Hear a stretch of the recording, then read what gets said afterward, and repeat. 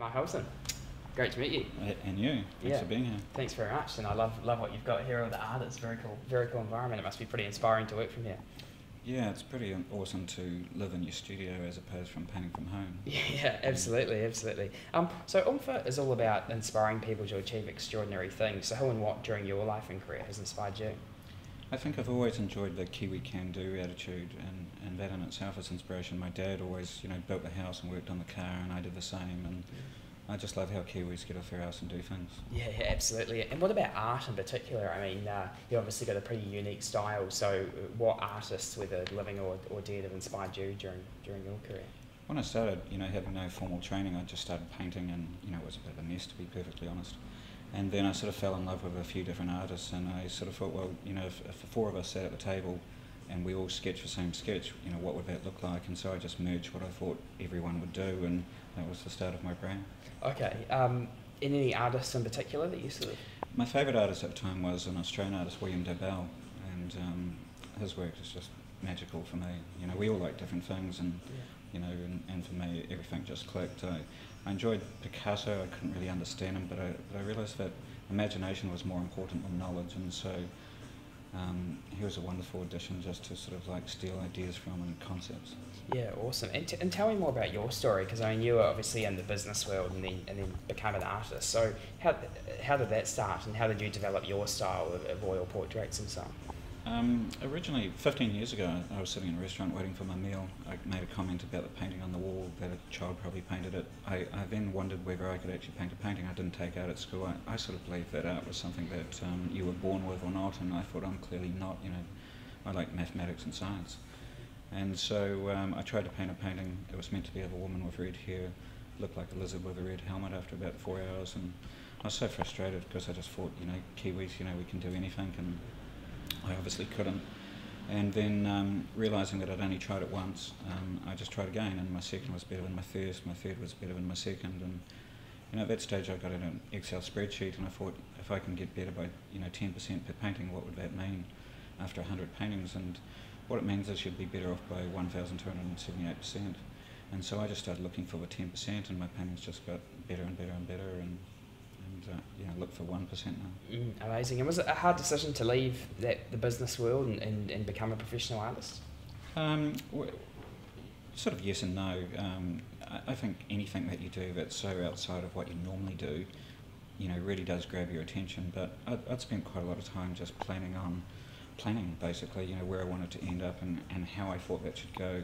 Going to different colleagues of mine that I really respect and asking them to pull my plan apart and give me ideas, and most of them thought it was an inappropriate thing to do, and kind of makes you more determined, really. Yeah, absolutely. And I can imagine those early days were pretty challenging at some point. So what were some of the struggles that you went through when you were sort of going through that?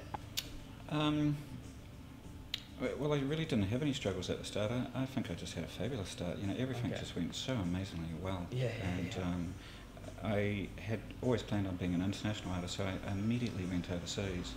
And of course, when you turn up overseas, even though you've been painting for a few months, you're an international artist just by the default position of hopping on a plane and arriving there. And so, I have very ambitious goals, and you need an air of confidence to you. It's easier to do that overseas than it is to do it at home.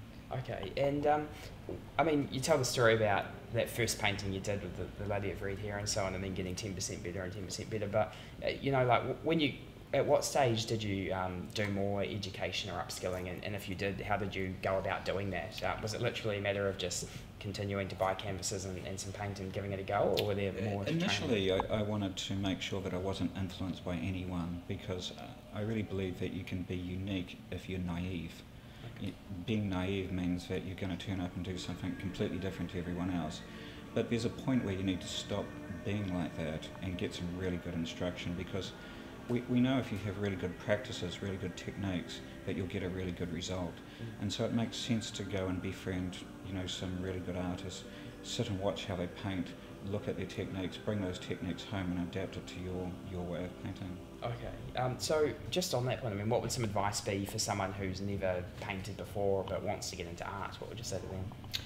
I think For me, it's like start now, start before you feel ready. Most people have to be in the right environment, they have to have a room set up, or they've got to have an easel, and no you don't, you just need one canvas and 2 tubes of paint and 1 brush, and just start, start with whatever you have, but start now, because as soon as you start, you know what to do next. It's very simple to look at what you've just done and think, how could I make this better? And you'll have tons of ideas.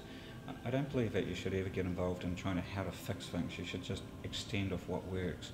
So a technique that I used at the start was, I would just finish a painting and think, what's the best bit about this painting? Whatever that is, I'll start with that on my next painting.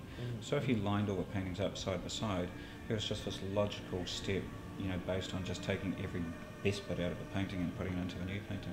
Okay, wow, yeah. So for someone who is, I guess, a seasoned artist wanting to take their art to the next level, I mean, what would you say to them as someone who's maybe in a bit of a rush? Well, I think you need to have an understanding of what next level actually means.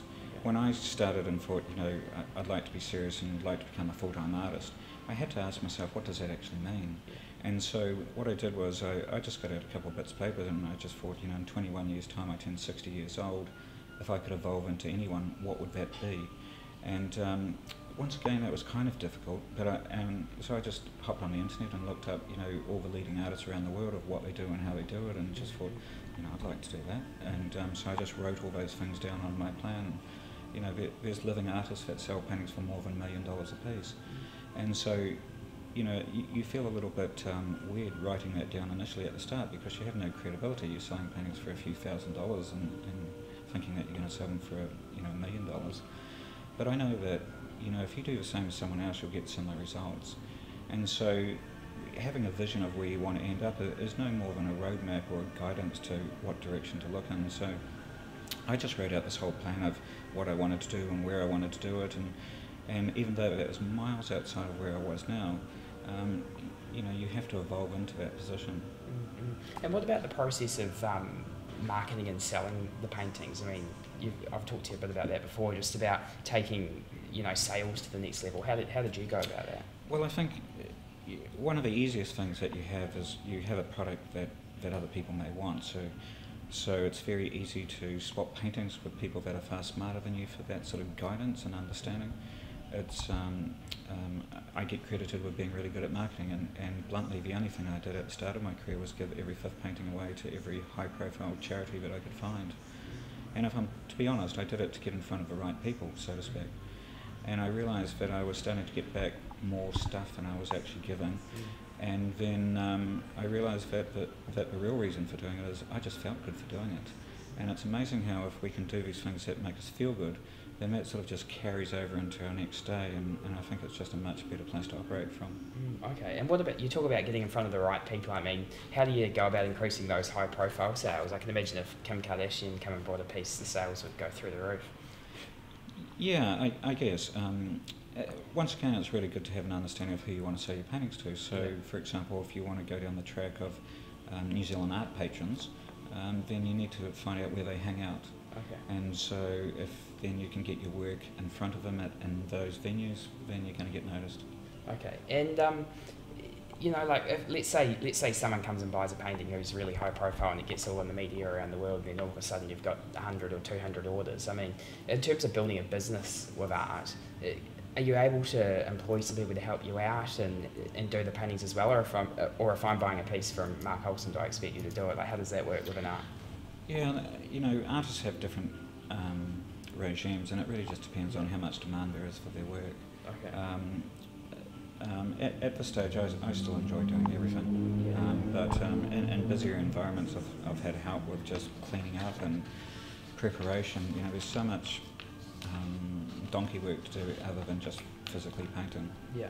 Okay. And in terms of actually creating the piece itself, can you talk us through how you sort of go about that, and how you're interacting with sort of how humans look at things and so on? Yeah, well, I spend a lot of time listening to audiobooks while I paint, and one of the wonderful things with that is you just get tons of ideas. And usually after you've finished a painting, you look at the painting and think, I could have done that better, I should have done this different, or whatever the case might be. Yeah. So you always have 4 or 5 ideas after you finish a painting of how you could have done it better.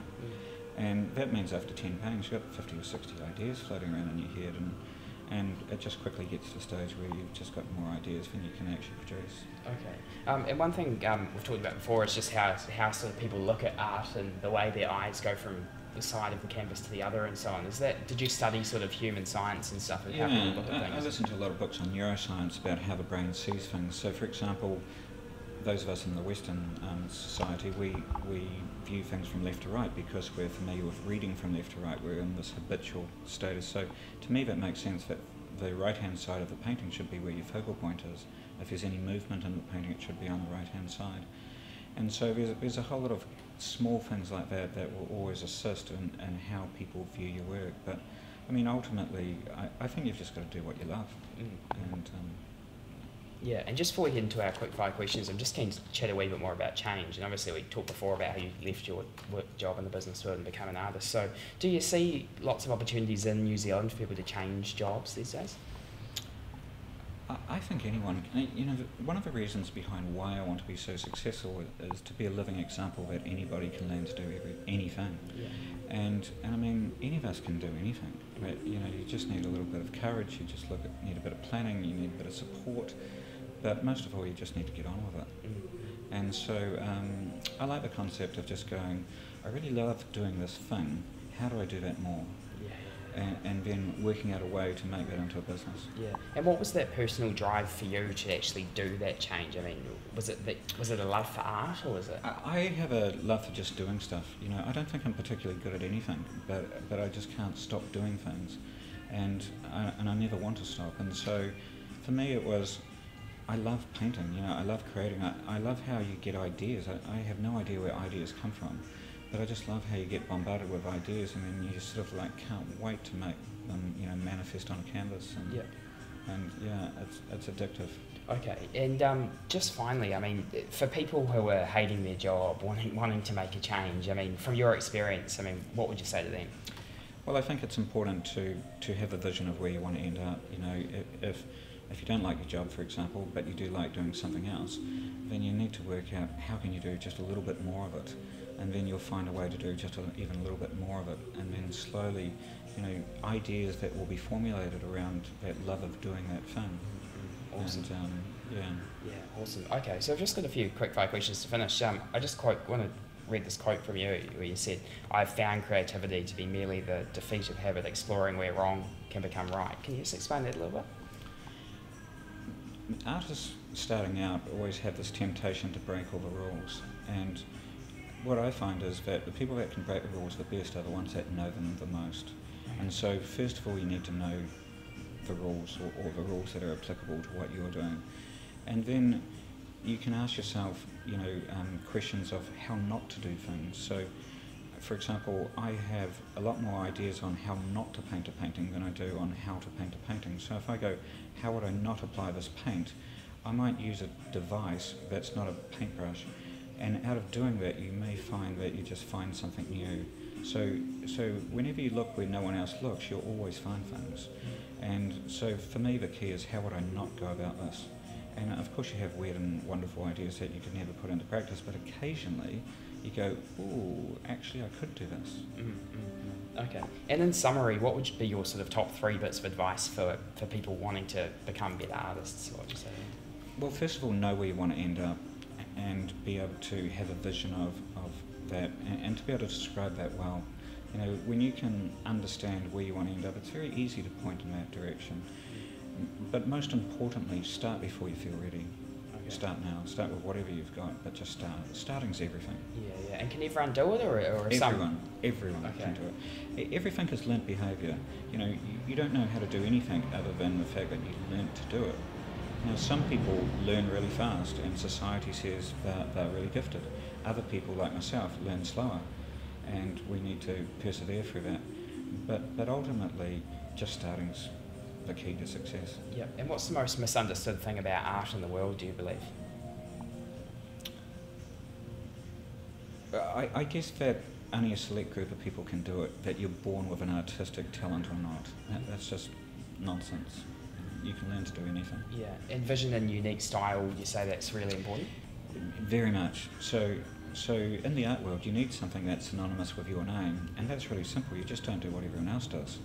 So you sit there and you think, well, how do I start? Well, maybe if I just merge 3 people's work together, at least that's a starting point. As soon as you start, then you can go, well, you know, what's the best bit of this? I'll extend with that to the next painting. Yeah, okay. And do you yourself, I mean, do you have any sort of artistic rituals or things you do before you paint to get into that sort of the zone? Or? You know, I try my hardest to be as lackadaisical as possible, but I find that it's because it's something you enjoy doing, you want to do it more. And so I have no trouble being motivated. You know, you just can't stop it. Okay.